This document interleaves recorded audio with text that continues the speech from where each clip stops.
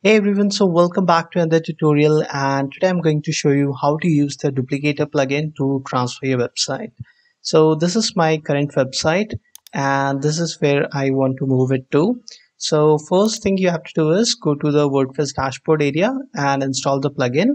So I have already done that. You can see the Duplicator plugin here on the left sidebar. Go to packages. Then from here, just click on create new. Now you will have to select a name for your package. For example, I have selected today's date, and if you want you can also add some notes here, so you will know that when you created this package. And then scroll down, and in the archive area here, if you want to exclude some folder from the backup, you can do that from here. For example, I have selected this uploads, so you can see the uploads folder path here. And if you do not want to do exclude any folder or file, just click on clear here and it will go back to the default. Now leave all these things as it is and then take this option security. Just take this password option and then select the same simple password. For example, I have selected 123456. This password will make sure that when you are migrating your website, no one can interrupt the process by accessing the installer file at the same time. It can be from bots. Okay, so just select a simple password. Now just leave these things at default and then click on next. Now Duplicator plugin will scan your site and show you if there is any error. So if there are too many large files on your website, you will see a notice or error here. So you can see most of the things are good and there is only one notice. So just click on it and it will expand and you can see the details. Okay, so I can safely ignore this. So I will just again collapse this and then scroll down and then take this option, then click on build. Now depending on your WordPress website size and your server resources, Duplicator plugin will build the package. You can see the package building process is complete, and now you will have to download both these files. So just click on one click download here and you can see both the files have started downloading. Now if you have not done this before, Chrome may show you an error that to allow the permission to download multiple files. So just do that and these files will be downloaded. Now click on this option, copy installer name to clipboard. Just copy it. Then in Notepad, just paste and save this file name option here and then minimize it. We will need it later. All package files have been downloaded. Now go to the new server. So I will, for example, I will show you the cPanel. Just log into the cPanel area, or you can access this with the FTP or any other, or using any other control panel which your hosting provider has. Just process will be same. Just go to the file manager area here, then go to the public HTML folder here. Usually this is how the setup is, but it can be a little different depending on your hosting company. I will go to public HTML folder. So right now you can see I already have some files. It is from a different website, so you will not have all this. What you have to do is simply ignore this and click on upload option here and then click on select file, or you can just drag and drop these files also.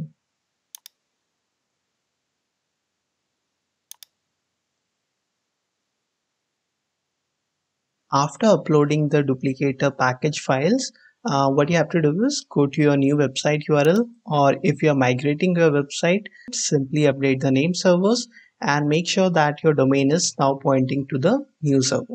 Okay, so right now you can see if I refresh it that there is no WordPress here. So what I will do is open the notepad in which I saved the file name here. So I will just copy it and then go here, add slash and then paste it. Okay, now enter. On this page you will have to enter the password which you selected when creating the package. So mine was 123456. You can see it here, and then click on submit. Now on this page, if you do not see any error, so here you can see both the validation and setup has been passed. You can see it's green. So I will simply select this. I have read the terms and condition and then click on next. Okay, so the duplicator plugin successfully managed to extract the archive files. Now we need a new database to connect to. So for this, go to cPanel, and from here, just go to this database section here. Then click on MySQL database. Here you will have to create a new database and user. So I will select tutorial and then click on create database. Then click on go back. Now scroll down and here create a user. Then create a password for it. You can use the password generator. And then click on create user.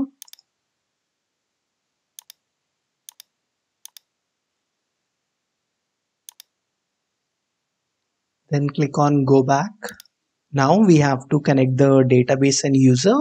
So from here, select the database user we created.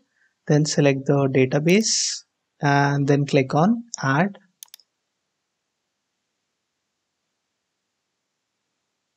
Grant all privileges and then click on make changes. Okay.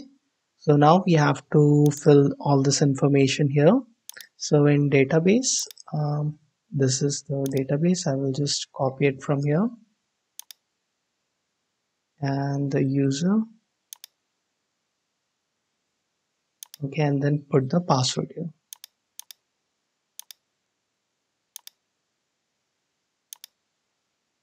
Now to test that the duplicator plugin is able to access the database, just click on test database here and you will see that it has passed the test.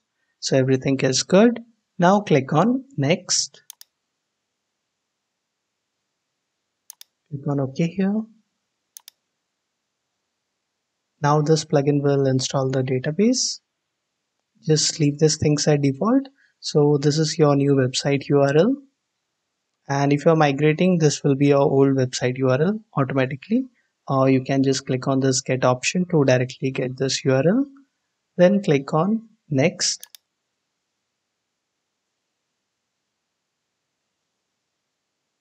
Okay, so everything has been completed successfully. You can see this. Now let's log in to the admin area. Click here. Now enter your username and password. Now after logging into the WordPress dashboard, you should see that all the installer files have been deleted and cleared. So you can also manually go to the file manager and make sure that everything is deleted. So you can see it has been everything is clean.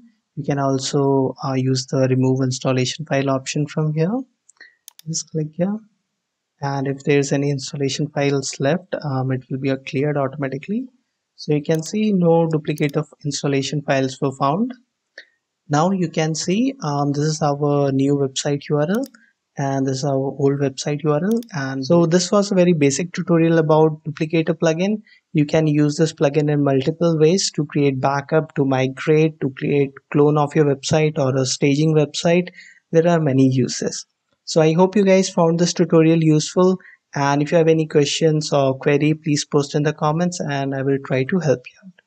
So that's it guys for this video. I will see you in the next video.